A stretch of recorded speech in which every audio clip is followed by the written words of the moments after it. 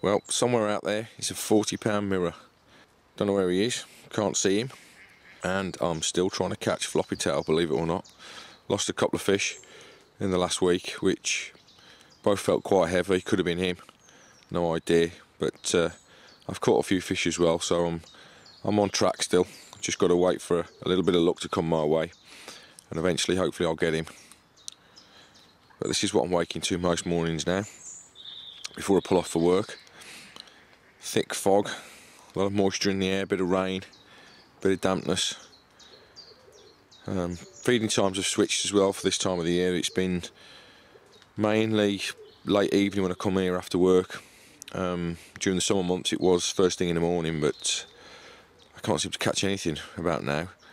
It seems to all be coming when I come back in an afternoon from about 5 o'clock onwards till about 9 o'clock at night.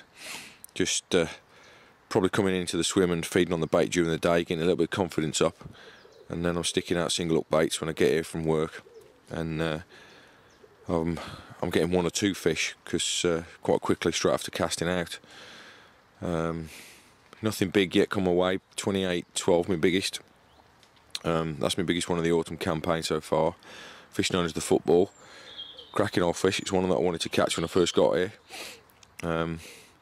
But sooner or later I know Floppy will turn up. He just got to bide me time. It is looking like I'm going to have to join again next year though to try and get him. He hasn't been out for a few weeks, so he could be really big at the moment. He could be, you know, 41, 42 pounds, because he likes his bait. He's a big old muncher.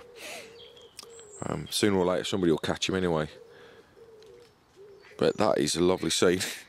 Might not be able to see much, but it's definitely atmospheric, and it's definitely nice to be on the bank in the autumn and welcome it in.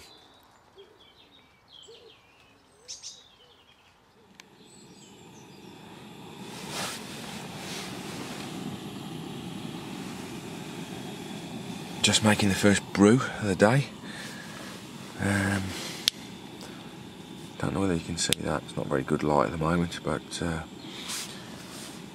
got old floppy tail in the sack down there. 5 o'clock this morning. We're on 6 o'clock now, so buzzing. Just capturing the moment on the video camera. Just got him in the net. Just having a cup of tea.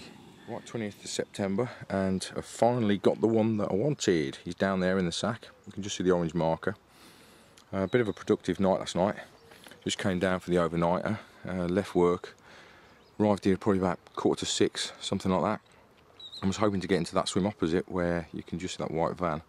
That's where Mike White is. I've been putting a lot of bait in there, and was hoping to get in there because it's been doing me regular fish, but Mike was in there, so I had to look elsewhere. But the lake's quite busy actually, you can't really see it from here, but there's actually 6 other anglers on, including myself.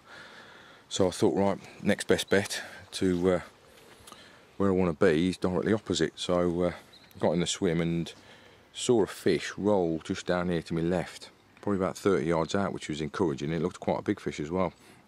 But got the rod set up, put one out there to the left, and got 2 rods out in the middle, or just short of the middle, where I've been putting bait. It's not far from where I've been baiting my spots, but it was close enough. And right hand rod went about 10:30, 11:15, with a 22 pound common on. Took a quick picture of that one because I've not seen it before. And then at first light, the left hand rod's gone. Just tightened up, nice and heavy fight. Plodded around. Thought it might have been a catfish at first because it was that plodding. And then when I got eventually down into the reeds down here, because I had to wade out for it, I could see it was a carp. And it got itself tangled in the reeds, freed it from that. It then plodded around out in the middle, in which time I did see that it was floppy, so the old legs went to jelly a little bit, and eventually rolled in front of the net, and I scooped him up, and yeah, let's have a look at him. I've weighed him in at £40.10, so mega chuffed, mega happy, and puts the final chapter together with regards to my fishing on this venue. And it is a fantastic water here at Woldview. Really enjoyed it. Finally got my target fish, so let's have a quick look at him. Right, this is the rig that I used then to catch Floppy. Dead simple really, and no different to the rigs that I use wherever I go really.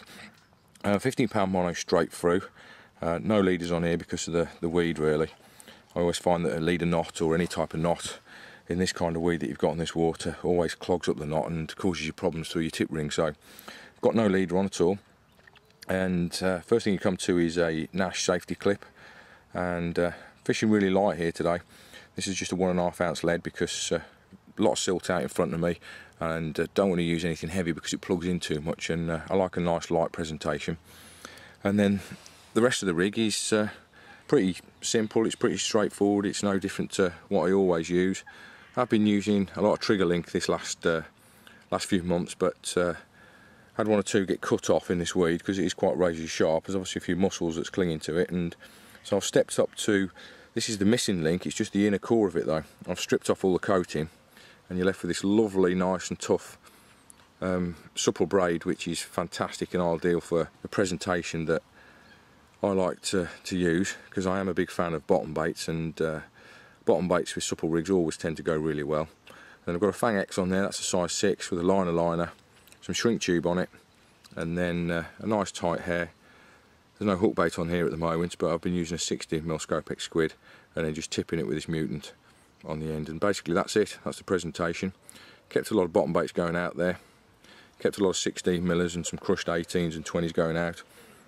Just kept baiting, and eventually the big one's fallen foul of it, and it's tripped up on such a dead simple rig, just to prove that you don't always need these complicated rigs and setups to catch these big ones.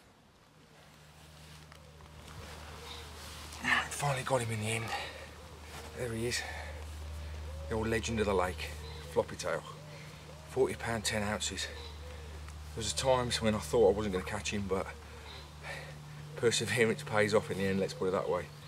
Absolutely buzzing with that, absolutely buzzing, because I'm off to Rainbow Lake in France next week, and to catch that just before I'm going has really made my autumn. Really made me autumn. Absolutely. Sometimes you can't push and you sit there and you think, is it going to happen for me? Is it going to happen? Is it going to happen? You keep waiting, you keep asking yourself, and then eventually when it does, it really does mean so much more. It's my 39th fish out of Woldview, so absolutely buzzing to have caught him. I mean, to have caught him over 40 as well, it's just even better. Couldn't have asked for a better end. Fantastic way to end at Woldview. Fantastic summer, fantastic autumn. Really enjoyed it. Lovely place. Just a turning shot of him, that's all. He looks big.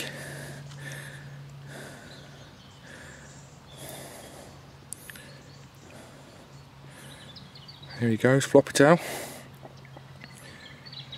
Finally got him.